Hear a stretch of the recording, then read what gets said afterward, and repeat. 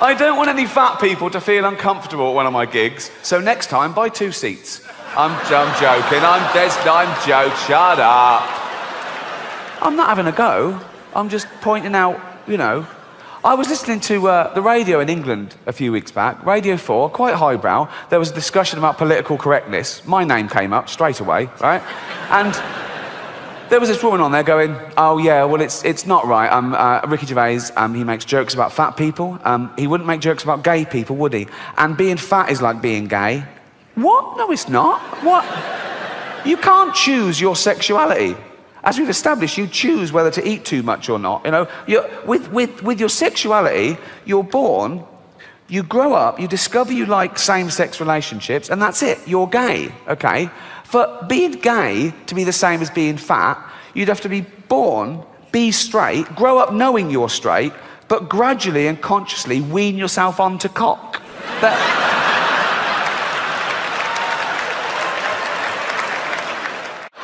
Not all women, I mean the old-fashioned ones, you know, the old-fashioned women. Oh, God, you know, the ones with wombs. Oh. Those fucking dinosaurs. Oh. No, I love the new women. I know the new women, they're great, aren't they? You know, the new ones we've been seeing lately, the ones with beards and cocks. They're as good as gold, I love them. No, it's the old-fashioned with it. And now the old-fashioned, they go like, oh, they want to use our toilets. Why shouldn't they use your toilets? For ladies. They are ladies. Look at their pronouns. What about this person that isn't a lady? Well, his penis. Her penis, you fucking bigot.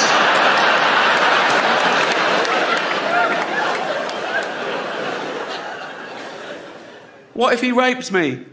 What if she rapes you? You fucking turf whore.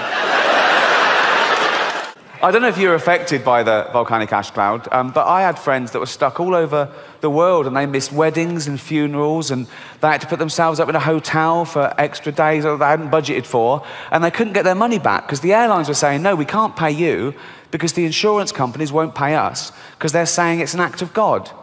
Well, what isn't an act of God? No, if you believe in God, that's sort of a definition of him, isn't it? That he does everything. Isn't that right? Everything is an act of him. He's all-powerful, he's everywhere at once. He invented everything. There was nothing before him. He invented time, everything. He's across it all, okay? He doesn't miss a trick, and he's not absent-minded. A volcano going off isn't like him going, fuck, I left the oven on. You know, it's... And who are these insurance companies that can decide what is and isn't an act of God? How do they know, okay? Have they got a hotline to God? They call him up, do they? Ring, ring, ring, ring. Hello? Could I speak to God, please? Speaking. Oh, I didn't think you'd answer the phone yourself. What do you want? Oh, that volcanic ash cloud. Was that you? Yeah. Yes, that was an act of me, all right. So I shouldn't pay out. No, don't fucking pay him a penny, son. No. Brilliant, brilliant. While I've got you here, did you make a tree fall on Steve Baxter's car? There's a lot of Steve Baxters. Steve Baxter, 2 Acacia Road, Hounslow. It happened at 2:15 on the 3rd of June this year.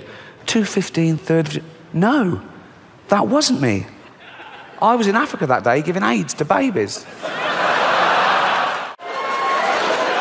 I know you can't say Chinaman anymore, right? I can't believe you ever could, because that is the laziest labelling of a demographic I've ever heard, right? So the first one lands on our shores, and we gather around going, what the fuck, where are you from, right? And he goes, China. And we go, oh, you're a Chinaman. And he goes, I'm a what? You're a Chinaman. A Chinaman? Yeah. What's my wife? Duh, Lady Chinaman. Why don't you call me by my name? I don't know your name, do I? It's Ling.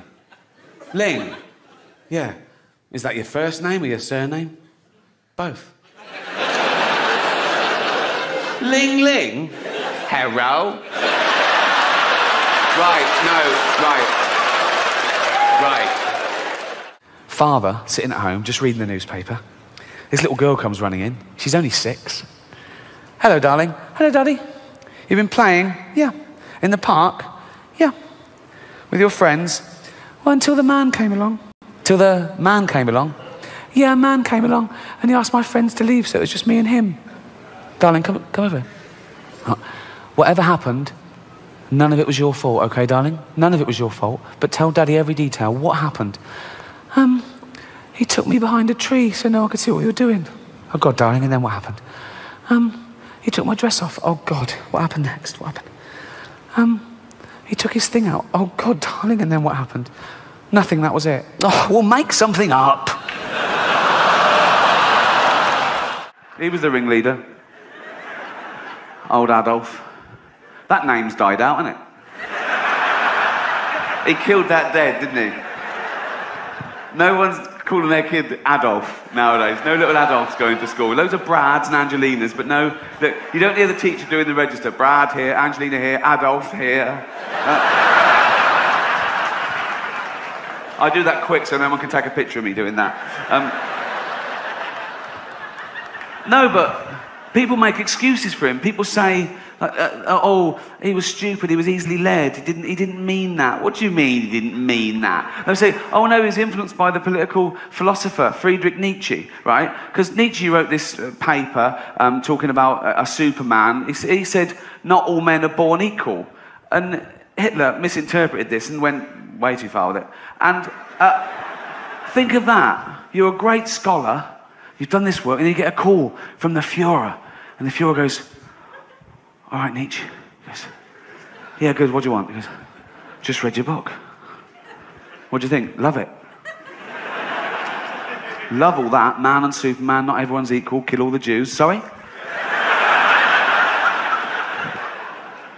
Not everyone's equal, so kill all the Jews.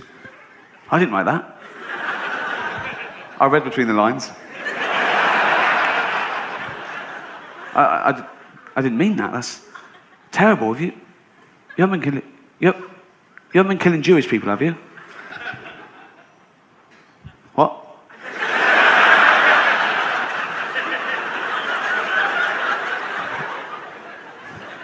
Have you been killing Jewish people? Yeah.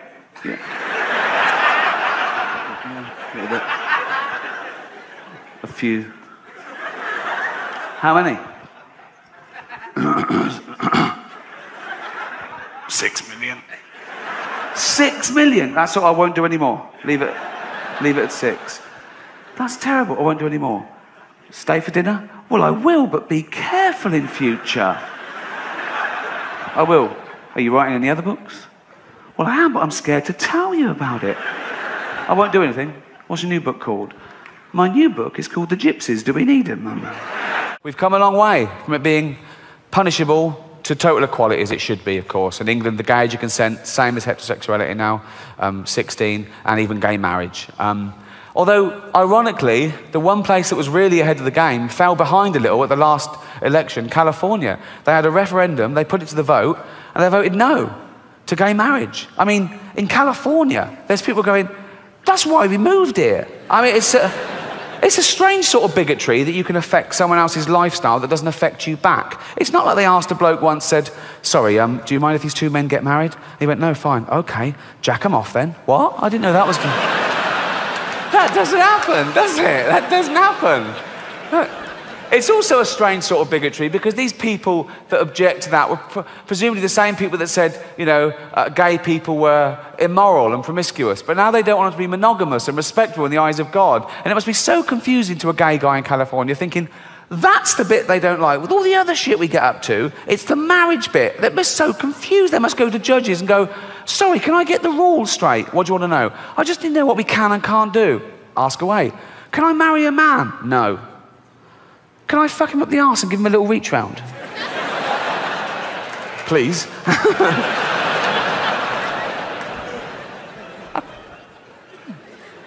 Can't marry him? No. But and the little...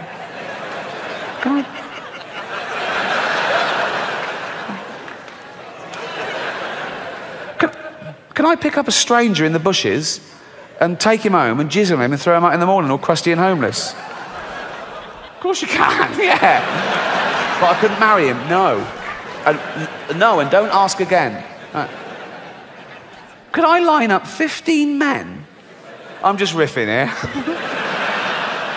Could I line up 15 men and just jack them off for a laugh? If you want, yeah. It would be difficult, wouldn't it? Jacking off 15 men at once. In the darkness of the night, a flicker starts to glow. A beacon in the shadows, a light that starts to flow. Illuminating pathways where once there was despair. In the depths of obscurity, hope begins to flare. Like a flame in the wind, I ignite from within, casting rays of brilliance, banishing the din. With each step I take, I brighten up the way. In the realm of shadows, I become the day. I'm the light in the darkness, the spark in the night, guiding lost souls towards the morning light. Through the tunnels of uncertainty, I'll be the guide. For I am the bearer of hope, in me dreams reside. In the labyrinth of life, where shadows dance and play, I'm the ray of sunshine, turning night into day. With every glimmer I cast, I unveil the unseen. In the tapestry of existence, I'm the golden sheen. From the darkest corners to the highest peak, I'm the radiant glow that even shadows seek. With every flicker, every beam I emit, I dispel the darkness, I never submit. I'm the light in the darkness, the spark in the night, guiding lost souls towards the morning light. Through the tunnels of uncertainty, I'll be the guide. For I am the bearer of hope, in me dreams reside. In the symphony of life, I'm the crescendos rise. In the canvas of the universe, I paint the skies. So let the darkness tremble, let the shadows flee. For in the heart of radiance, I'll always be. I'm the light in the darkness, the spark in the night, guiding lost souls towards the morning light. It'd be like plate spinning, wouldn't it? No, because you could only do two at once, really. So you'd have these two ready to blow, but then they'd be losing it, and you'd go, fucking hell. Oh, there you go. Oh, fucking hell. Oh. Ain't it knackering, jacking off 15 men at once? Never thought I'd say that. Oh.